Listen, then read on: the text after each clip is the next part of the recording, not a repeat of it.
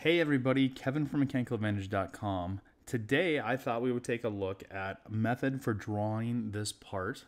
And where did I get this part? I got this part from a video that I saw on Gary Ramsey's YouTube channel. I'll link to that video so you guys can go ahead and watch it too.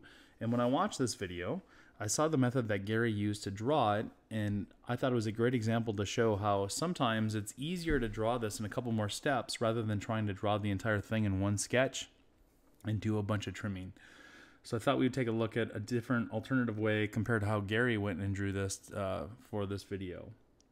If you haven't seen Gary's videos before, you should go over there and check his channel out. He does some pretty amazing fabrication work, and I really wish I had 1/10 of the skill that he has when it comes to making fabrication parts. This part is an actual part that he received from one of his customers that he was asked to make on his new fiber laser that he can use to cut metal like this. So let's jump in and see how I might go about modeling this part. I'm in Fusion now, and I'm not going to save this part, and I'm not going to make a component or anything like that. Obviously, you should do that. Whether you want to make a component or not depends on if you think you're going to add more files, more components to your design. If you know this is the only thing you're going to draw, then you can go ahead and just start modeling your part. But if you think you might add other things into your design, then you might want to break it into a couple components instead. So for me, I'm just going to go ahead and start sketching this, since that's the intent of this video, is to show the method for drawing this. So I'm going to start out by creating a sketch. You can choose any plane you want. I'm going to put it on my front plane. And then I'm going to draw a circle based on the origin point, and I'm going to give this a diameter of 0.5. I'm going to come back and draw a second circle, and this is going to be the OD of the part, or the major OD of the part, and so this is going to be 3.5 inches. And that's all I'm going to do for my first feature on this part. Is I'm just going to use those two circles that I drew. I'm going to extrude those out 1/4 inch. That's the thickness of the finished part needs to be.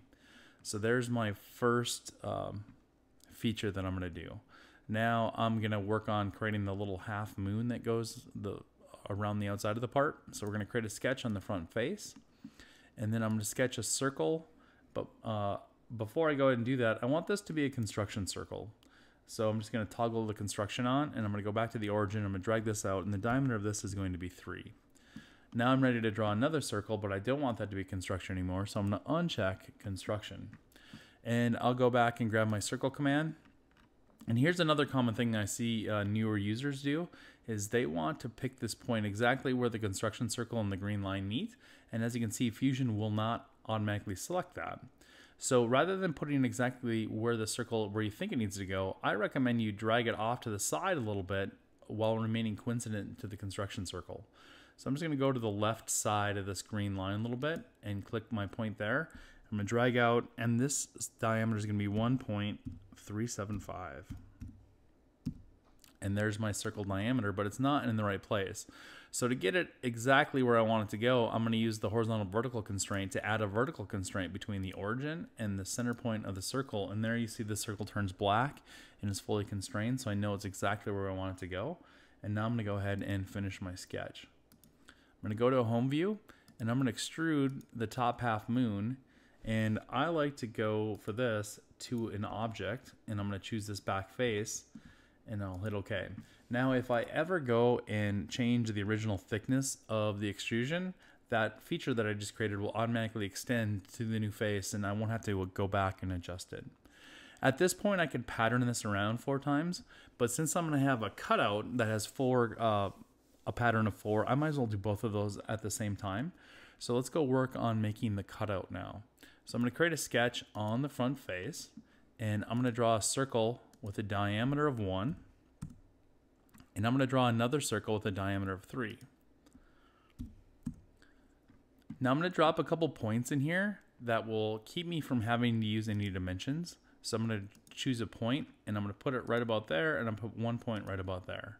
Now, neither of those points are exactly where I want them to be, so again, I'm going to use the horizontal vertical constraint to add a vertical constraint between those 2 points and a horizontal constraint between those 2 points.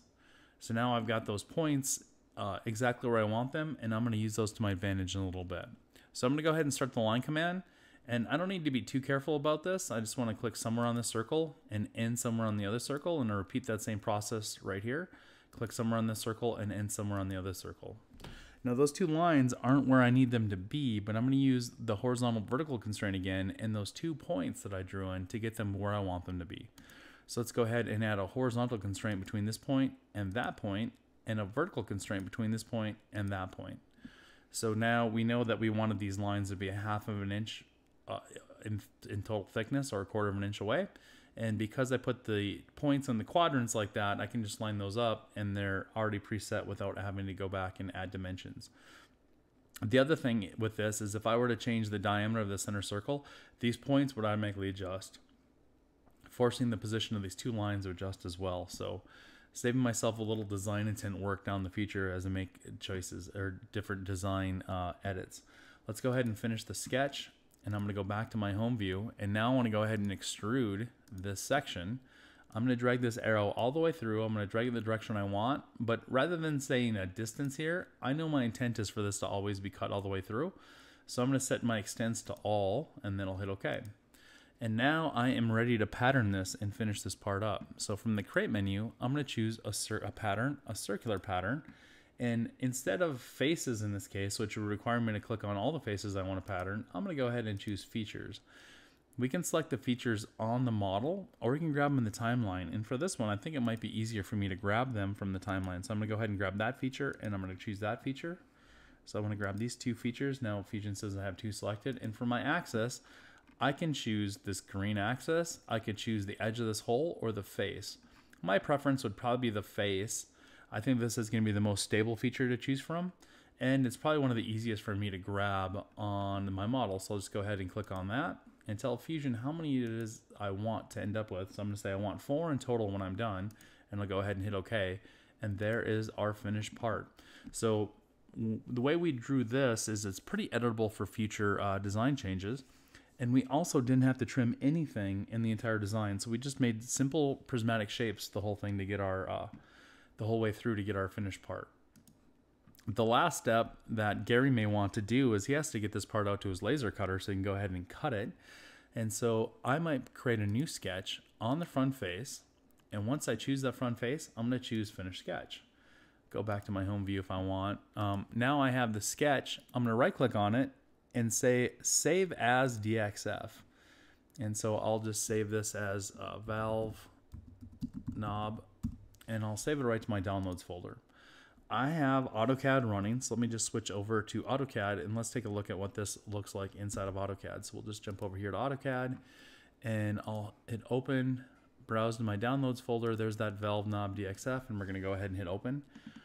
And now when we look, Fusion transferred that file exactly where it was in space compared to where it was located in Fusion.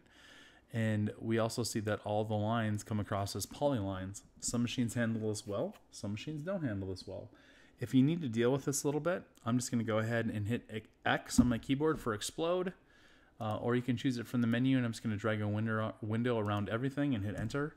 And now I've broken this into its individual parts, arcs, lines, and circles, if you have a machine that doesn't handle polylines well. So hopefully that gives you a little look at how we can take a part like this and break it down to some simple steps to come up with a easy to create part that's pretty editable for future design changes. If you have any questions, please leave them in the comments below. And if you like the video, go ahead and give it a thumbs up. If you don't like it, give it a thumbs down. And any comments you'd like to leave, I'd love to read. So thanks for taking the time to watch this video.